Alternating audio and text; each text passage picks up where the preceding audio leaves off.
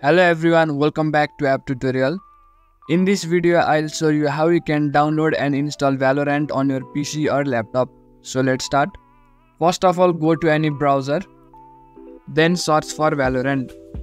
After that, go to the official site of the Valorant game.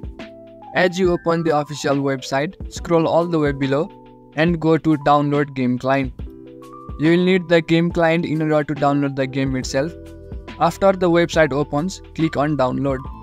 Now wait for the download to complete.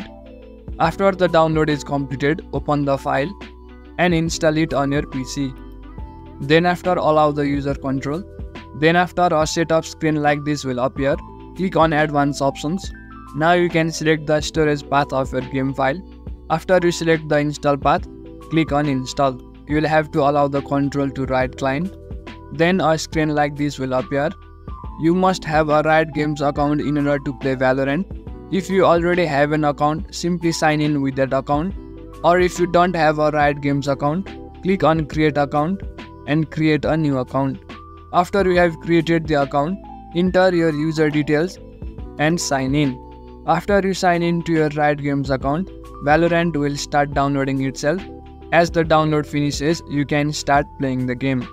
So in this way, you can easily download and play Valorant on your PC or laptop.